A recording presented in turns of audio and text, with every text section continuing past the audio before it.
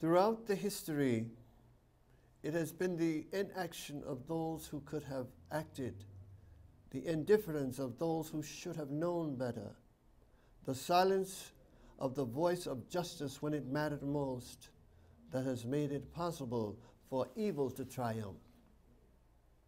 It's better to give. Wise men have always known the deep and pervading truth that it is better to give than to receive. For even as it conflicts with selfish and ambitious desires, it moderates and controls them.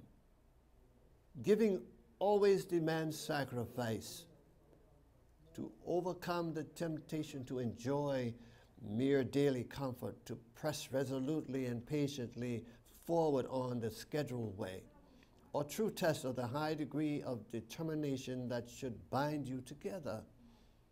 Memories of past injustices should not divert us from the more pressing business at hand. We must live in peace with our former colonizers, shunning recrimination and bitterness and forswearing the luxury of vengeance and retaliation, lest the acid of hatred erode our souls and poison our hearts. Let us act as befits the dignity which we claim for ourselves as Africans, proud of our own special qualities, distinctions, and abilities. We must speak out on major issues courageously, openly, and honestly, and in blunt terms of right and wrong. If we yield to blandishments or threats, if we compromise when no honorable compromise is possible, our influence will be sadly diminished and our prestige woefully prejudiced and weakened. On this day, which men of earth and angels of heaven could neither have foreseen nor known, I give thanks unutterable by the mouth of man to the living God, who has enabled me to be present among you today. Today is the beginning of a new era in the history of Ethiopia. Since this is so, do not reward evil for evil. Do not commit any act of cruelty like those which the enemy has commanded against us. Do not allow the enemy any occasion to foul our good name. We shall take this weapon, his weapon, and make him return by the way he entered. We believe in cooperation and collaboration to promote the cause of international security, the equality of man, and the welfare of mankind. We believe in the peaceful settlement of all disputes without resorting to force. And in accordance with the character and the charter of OAU, we will strive to eradicate colonialism, racism, apartheid from the face of the earth, to frustrate the efforts being made by foreign powers to dictate the destiny of the African continent, and we will continue to stand. Conversations across time, conversations across time, conversations across time, conversations across time. It can get worse. Political violence in America is as American as apple pie and motherhood. Going way back to when the colonists came here from England, there has been political discourse and political violence. I'm going to give a brief history of political violence in the United States, and I'm going to start with the duel between Alexander Hamilton and Aaron Burr. At the time, Aaron Burr was the sitting Vice President of the United States, and Alexander Hamilton was the former Secretary. Next, we move to Kansas, Nebraska. Kansas was referred to as Bloody Kansas. The term was coined by a person who had been on our panel in the past, Horace Greeley. And it meant the violence that occurred in this territory over the issue of slavery. Kansas wanted to be admitted to the Union as a state, and they were going to vote on that, and the pro-slavery and anti-slavery people battled to see what side would win in the Constitution. in the pro-slavery people attacked Lawrence, Kansas, and killed 40 abolitionists or anti-slavery people. And in retaliation, John Brown beheaded 4 pro-slavery settlers. Next, we move to the United States Senate. Senator Charles Sumner, senator from Massachusetts, who was an abolitionist, made a strong anti-slavery speech on the floor of the United States Senate. In that speech, he accused Senator Butler of South Carolina of taking a mistress, the mistress being slavery. In retaliation for that, Preston Brooks, the representative of South Carolina, 3 days later, snuck up behind Charles Sumner in the Senate and beat him to a pulp with a cane.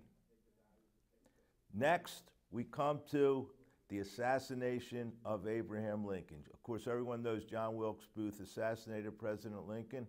However, we know it was for political reasons. It was in retaliation for Lincoln winning the war and the Southerners being deprived of slavery. 2 other presidents were assassinated in the latter half of the 19th century. President Garfield was assassinated by an office holder who wanted a government job, and President McKinley was assassinated by an anarchist, certainly political assassinations. Later on, there were attempts at many presidents' life. I'll just mention 2. One was, of course, President Truman by Puerto Rican nationals in the Blair House when the White House was being renovated. And of course, there was an attack 4 years later in the House of Representatives. 4 Puerto Rican nationals were able to gain admittance to the House of Representatives seated in the ladies' balcony, and they fired randomly at the House of Representatives, wounding 5 members of the House who were, ironically, debating immigration. We also have the assassination attempts on President Franklin Roosevelt in Miami, in which the mayor of Chicago was killed. And we also have, of course, the assassination of John Kennedy. So as we reach today with the wounding of Representative Scalise, what we have to do is dial back the violence. We can have political discourse without resorting to guns, without resorting to bombs. So watch carefully, because we're going to talk about what needs to be done to have political discourse, but to stem the tide of violence, because it can get worse. Good evening. Welcome once again to Conversations Across Time. For our regular viewers, you will note that we are in a different studio setup, and what that means for the audience is that this is more of a tutorial. So I'm going to go around the table and introduce our guests tonight, and you will recognize them as members of the ensemble who play a number of characters, but tonight 2 of them are here as in their own persona. So we will start at Mr. Irv Madnick, Irv Madnick Esquire. And you've seen Irv playing so many roles, and we asked him here because his opinions as a trial attorney are very interesting for what is going on in the country today. So Irv, I want to thank you for being here. It's my pleasure. And I'm looking forward to that fiery defense counsel personality. We'll see. We'll see, we'll see. Seated next to Irv is Mark Hoffman. Mark Hoffman needs no introduction because Mark Hoffman is the show historian. He has played more roles than we can remember, and what we like about Mark is he teaches us. He gives you a tutorial because he's a former history teacher and he is the show historian. His job is to keep us honest. So, Mark, thank you for being here. Good to be here. Seated next to Mark is the Emperor Hailee Salassie. And Emperor Salassie was the Emperor of Ethiopia from 1930 to 1974. Your position was always one of moral clarity.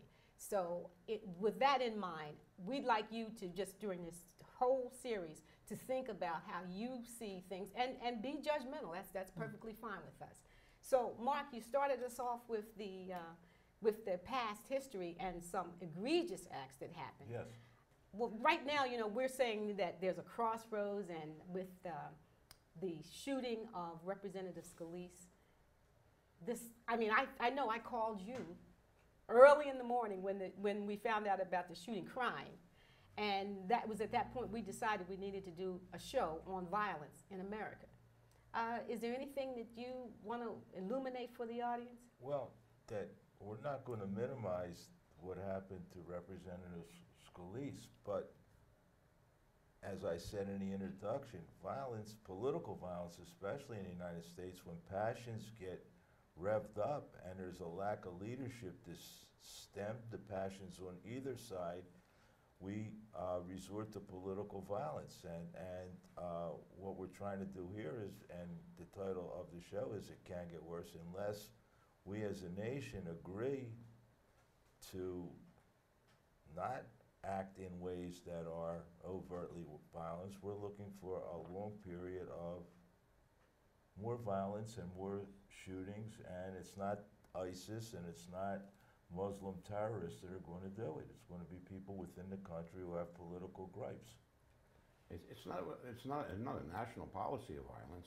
I mean, there are crazy people in this country, and a lot of people are crazy and have guns, and these things are just bound to happen. Yeah, but if I don't think it's a national policy. I don't mean it's a national policy, but I mean if you rev up the rhetoric and you say it's all right to use violence to achieve your political goal, which some people said. I mean, when at that point candidate Trump said that if Hillary Clinton is elected and she gets to appoint judges, maybe we need to have a Second Amendment resolution of that, which means take guns and, you know, Well, use and- them. No, that's true. No, I agree. I agree with you. I mean, there's definitely that in the background. People's passions are aroused, and it can be on either Right. side. No, I agree with you there. I We agree can with go that. back to the issue of slavery. It which can be is- worse. There's which no is question a about it. It can make it paramount worse. issue in American history, and when the abolitionists rev up the passion on one side, and the Southerners rev up the passion on the other side, and then you get somebody that's a little mentally deranged, and I think all the time, what would have happened between the pro-slavery and the abolitionists if we had Twitter and Facebook And that was and what I cable wanted to bring news? up. There would have been, instead of 40 people, there would have been 240 people killed. Instead of John Brown lopping off people's heads, there would have been way more violence. And this is more what- people were killed in the Civil War than in any other war. Right. So we didn't need Twitter for that. Yeah, but But I'm here's- just saying prior to the Civil War. But here's what's interesting, and both of you have sort of alluded to this. The technology today has made these wingnuts much Absolutely. more dangerous. Absolutely, because people tend to believe things that they read online or in certain newspapers and publications. They could be real fake news. Yes. And they believe it, and they especially believe it if it's repeated over and over again, which tends to be what happens today. Yes.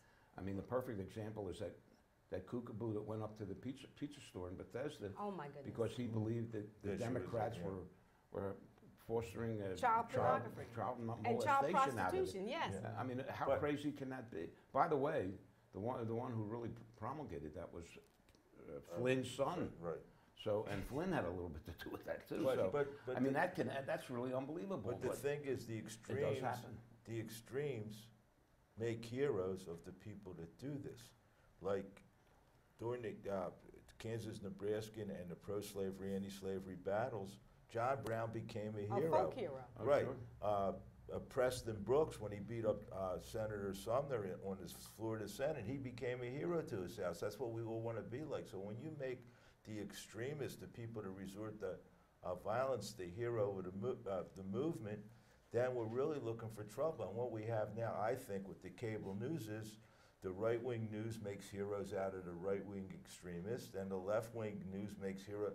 And so there's no middle ground. And you talk about it all the time, Irv, that's what we need to do. We need some moderates in the middle to stem all this. And it's not enough for Nancy Pelosi to say to Paul Ryan when he says we all got to get together. It's the first time I agree with you, Lasted Mr. one day, by Speaker. the way, Right, yeah. the last one day. Yeah. And we do If that. need leadership, and we need the president to not just say, I'm sorry he got shot, and our prayers go out to his family, and our prayers go. He needs to say, we need to stop this violence. I need to stop the rhetoric that turns people towards the extreme. I need to try to bring people together.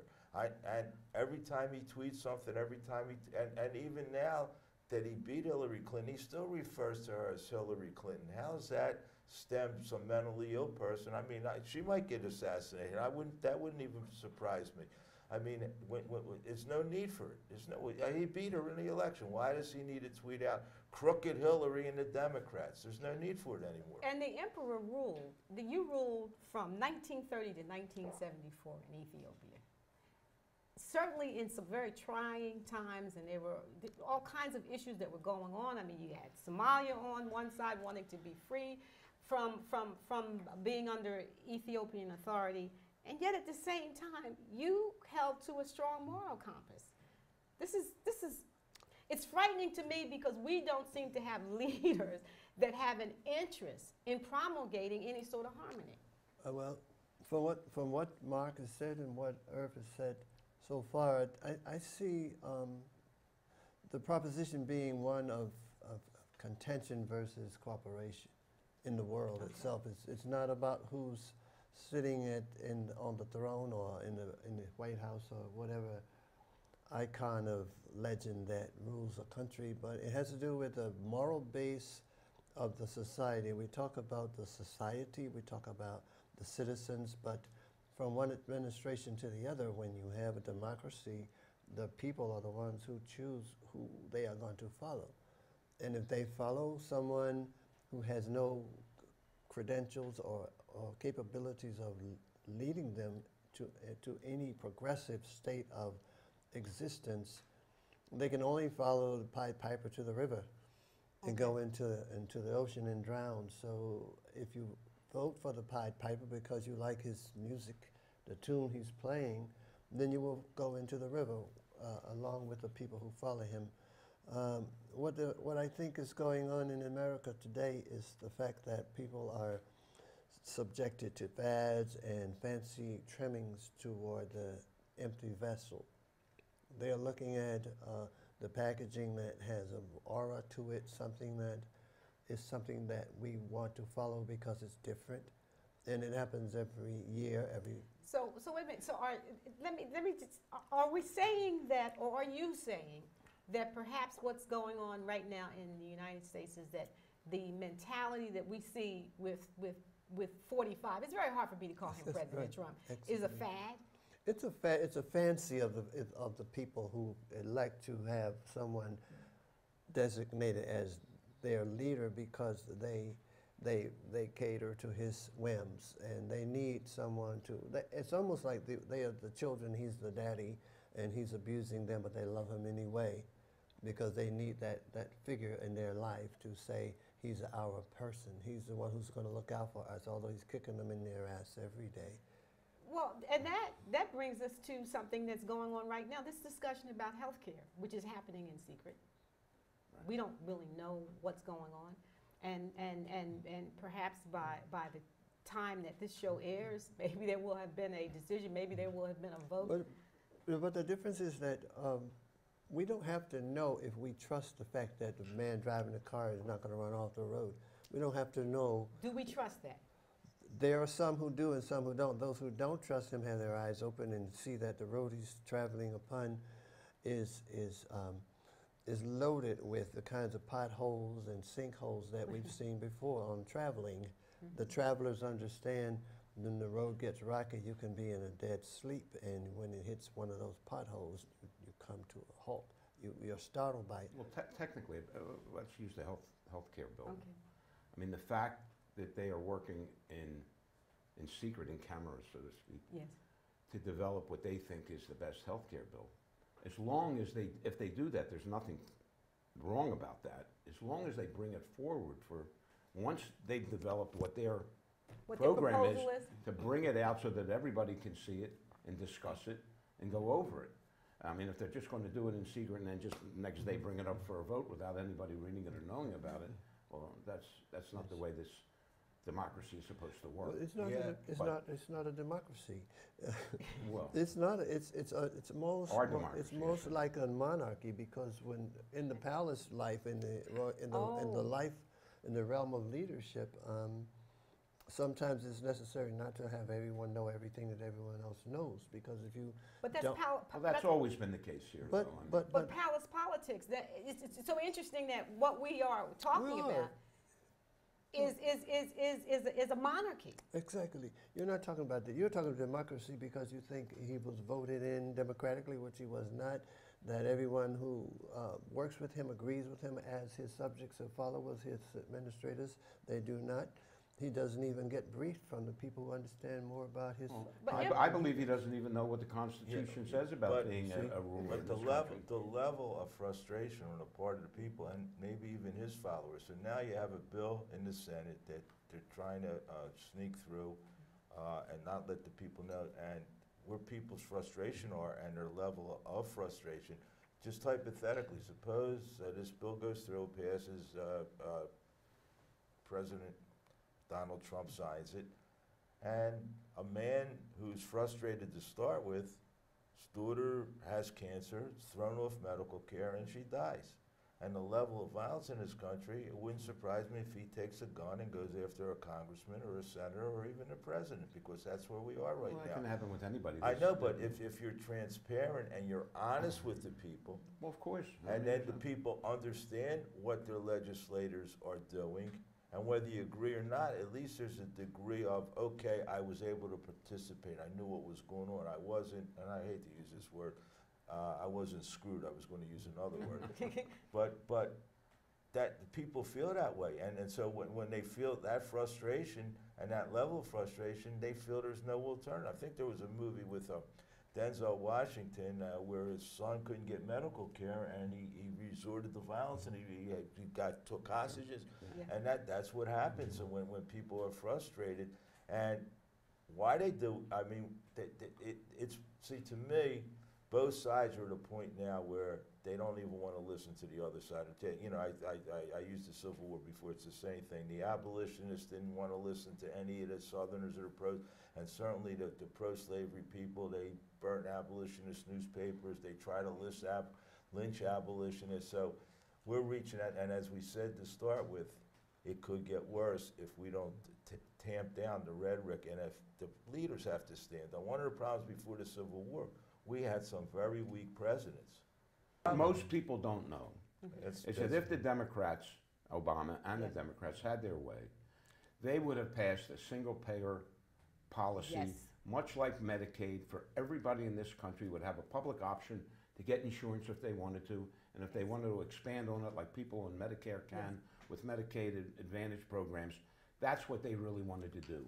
But they knew that they couldn't ever get that through and passed, so they developed a bill that was actually promulgated by the Heritage Foundation, which is the most right-wing, conservative outfit in the whole country, and only because they put Obama's name on it, Obamacare. Yes. That is everybody is willing to do away with it President without Obama even looking didn't at put how his- it's going to affect them personally. And President Obama didn't put his name on it. Absolutely It's not. what his They Because put they his know. name on it. Yes.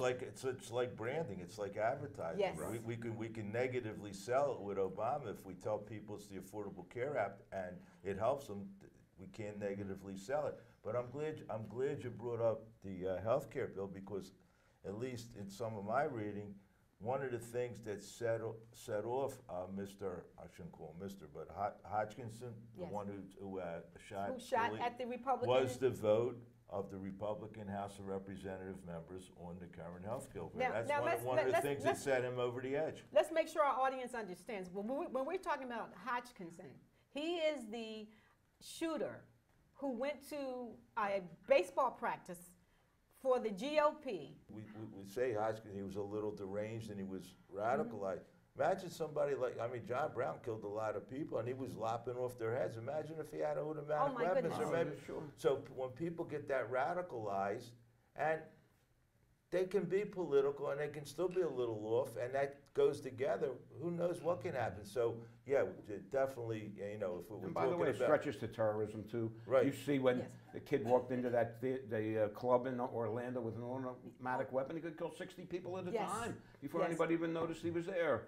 I mean, it's crazy, and yet every time they try, and Sandy Hook with all those kids Now, getting may I killed. say this? When Sandy Hook happened, didn't you think, well, this is it? Right. This is it. We If are that finally wasn't going it, to get. it was never, you could Exactly, say it 'cause was it was never children. going to Well, happen. yeah, but look, unless there you was have a some- country right now where the president of the United States right now embraces the man who said Sandy Hook was a hoax and the kids were set up, they were all Yes. actors. Now, once you have that, Yes. how are you even going to start settling violence? He even appeared on his show, Al- by the way. That was You're right, unbelievable. right. Alex Jones, he loves him. It's his buddy, and this man says it was a hoax. So if you have the leader of the country saying when innocent school children are massacred, and he embraces the man that says it's a conspiracy and it's a hoax, how are we going to move any further? That's impossible.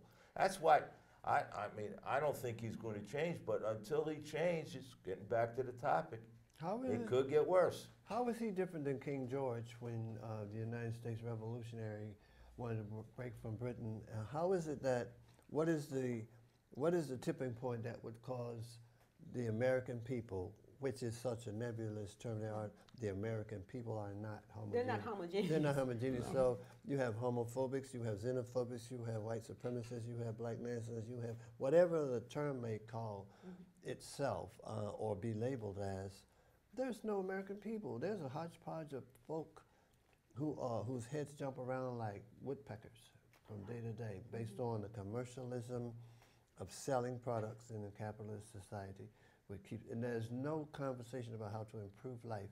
There's more about to respond to the violence that's being perpetrated upon one another. Because Yeah, there's no middle ground anymore. That's Yeah, the whole point. but There's no compromise. Yeah. Listen, there were always right-wing wing-nuts and left-wing wing-nuts, but there was always somebody, up until most recently, there were people in the middle who could compromise positions to come out with something that was good for everybody. Both sides call the people that want to compromise snowflakes. Right. Both sides do it. Yeah. Yeah. So it's a negative. If you want to be a moderate and say, okay, we can work this out. You're a snowflake if you're a right winger that wants to work it out, and you're a snowflake if you're a left winger that wants to work it out.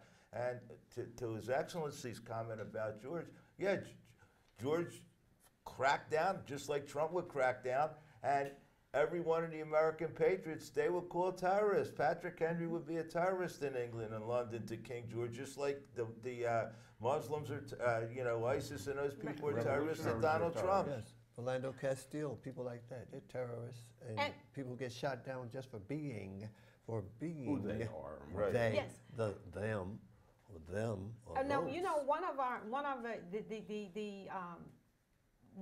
our guests on this show, one of the friends of Conversations Across Time is Dr. Adler. And Dr. Adler does a wonderful and came and talked to us about defining people as the other. We are hardwired to be tribal. I think that's the primal fall. We can't change that. What we can change and should change is the code of conduct we extend toward the other tribe, okay? Yes, there will always be subdivisions, and we have to work around that. We can't deny it. We can't deny prejudice because that impairs our ability to deal with it. But what is learned is how you treat the other. Do you tolerate them? Do you respect them? Do you ethnically cleanse them, which is the old-fashioned way? And in Right. fact, it's a good. It's not so old-fashioned. Well, you're both lawyers.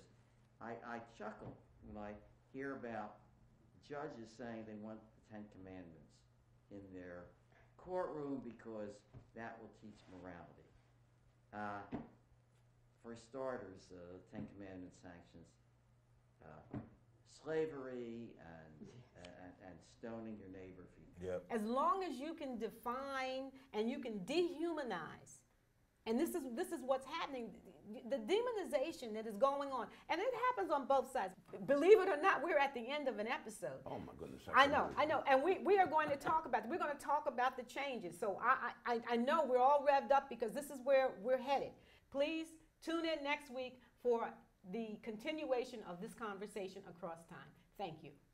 Conversations across time, conversations across time, conversations across time, conversations across time, conversations across time, conversations across time, conversations.